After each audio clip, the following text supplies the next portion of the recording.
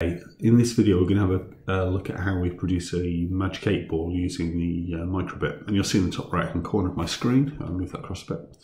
This is the MicroBit on the desk behind, connected to the computer at the moment, so any code we send there should show. There's two parts to this video. So the first one we're going to do here is create the basic Magic 8 ball, which is that old-fashioned 1970s game where when you shake it, it randomly creates a choice, which it then prints out on its surface as a possible answer. So it's kind of supposed to be guiding you and helping you.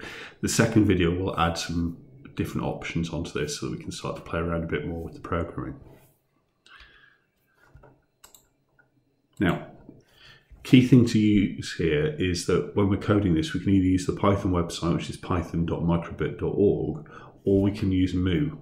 Now, I'm going to use Moo today, mostly because it works really well offline, and it also tends to help you by suggesting what some of the commands are, so I'm less likely to make a typo in front of everybody. Okay, if you're using Moo, one of the things you need to make sure when you first get onto it is you need to set the mode. So when it comes up with the window, you need to click in the top left hand corner where it says mode, and then you need to select the mode as BBC MicroBit. And if I just show you that for just 1 second, what you should see here is on the mode option, choose BBC MicroBit, press OK. Okay, and then you should have the option to play around with that there. Now, when we start with this one, the first thing we're going to need to do is we're going to need to import the modules. And because we're coming with the random choices options here, we're going to need to import two modules. The first module we're going to need to import is the MicroBit one because we need the MicroBit controls. And the second one is the random module because we want to be able to choose options at random from a list we're going to create in a second. So just to show you this very quickly, the first thing we're going to do is from MicroBit, and you can see it starts to complete it. You press tab to finish it. Okay, and we're going to use an asterisk as a wildcard, so we want to import everything.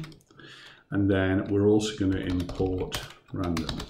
Okay, I'm not putting all the comments in because the comments were only there for me to help guide you. Obviously, if you're doing a longer piece of coding, commenting is good because it allows you to go back to it and understand why you did it. But these two are fairly self-explanatory. Okay. Next thing we need to do is we need to create a list. Now this list is called answers and it has a list of possible outcomes. This was produced by Year 9 and it's far more imaginative than what I'm about to do. It doesn't matter how long the list is. The key thing here is that you give it a name, you use the equals, use square brackets to surround the whole list. Because these are strings, you want to print them out, so you're going to have speech marks, the text, speech marks, and then you're going to use commas to separate the different values that are coming out. And as long as you've done that, you can make the list as long or as short as you want. So again, to keep this fairly simple, so you're not sat here watching me for ages doing this, I'm going to call this answers again. I'm going to use a square bracket. I'm going to put a short bit of text in, so that is a good idea. And you can just indent these to match. Okay, it doesn't have to on this one, as long as it's separated by commas, you should be able to just carry on now again.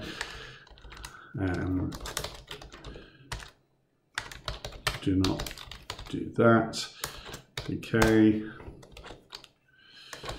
Oh, that sounds fun. And you can carry on this list. You'll notice I'm being careful at the moment not to use things like that. And the reason for that is if you do something like that, okay, Moo and the MicroBit cope quite well with this, but that apostrophe on Python can end a piece of text in the same way that the speech marks can. So in theory, when you're putting an apostrophe in, what you should actually use is a backslash, which is normally an escape character. And the reason for doing that is to tell that this is an apostrophe and not an end of speech section there. If you don't want to do that, just try to leave out the apostrophes for now. Okay, so we've imported the random module, we've imported the MicroBit controls, and we've created a really short list here. Okay. What we now need to do is we need to be able to call that list because we haven't done that yet. So what we're going to do here is we're going to make a really simple loop. I'm going to create something called a while true loop. and that will just keep on happening unless we tell us it's false. So if we wanted to, we could at the end of this change it to false, and that would end it, but we're not going to bother with that. And within this, we're going to start by showing the 8. You can see that showing already on my MicroBit there. We're going to use the accelerometer, so that's the tilt bit on it, on the MicroBit. So we're going to say if the gesture shakes, so basically we shake the MicroBit, then what should happen is it should clear the display, it should wait about a second, and then it should scroll a random choice from the answers across. So again, if we just have a quick look at that one, okay, we can do the same thing here. So what we're going to do is we're going to say while true, watch out for the punctuation, make sure you bring things like the colons in here, and then we're going to start by just showing display.show. So that will show the letter 8 at the start. You could have something else showing. I'm going to say if accelerometer, again you can do that. Okay, now the key thing here to watch for is the accelerometer was gesture, not is gesture. So it's been shaken, okay, and now it's stopped, but it's giving you the answer. If you set it as is, it will only work while it's doing it. So accelerometer was gesture brackets shake. Okay, so if the accelerometer was shaken, then what do we want it to do? Well, we want it to go to display.clear. We want it to wait, so we use the sleep command and put 1000 microseconds in. And then we want it to show something. So what we want to do here is to do display.scroll. So it's going to bring up the text moving across the page. We want to do random choice. Okay, so again, if you look on this one, what you're getting is a random choice from the different answers that's coming up. So we're going to go random choice and answers. Okay, the key point here is the answers is the variable here. If I want to rename that Bob and rename that Bob, that will work, although it wouldn't be a very well used name. If this is working, what we should now be able to do here is press flash. And what you should see is some lights came on at the back there. As it flashed, I'll just do that again, just so you can see. So the light back flashing away at the back there of the MicroBit. And now if we shake this MicroBit, if I come around behind and shake it, we should see it comes with one of the options.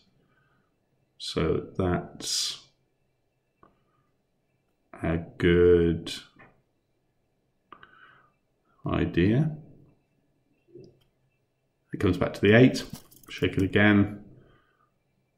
We should get a different option, but we might not, of course, because the very nature of it being random or semi-random is that it could just as likely pull the same one up, particularly when we've only given it 4 choices to work from. Do it again. Oh, there we go. That's a different one this time. Okay, so it's very simple, and obviously you could then modify this to make something else with it. Okay, an easy option would be, can you change the list to make a number dice or die, and what numbers would you need to show? So you could make it choose the numbers between 1 and 6, 1 and 12. If you haven't got a die for a game that you're playing at the moment, this might be a great way around it. Okay.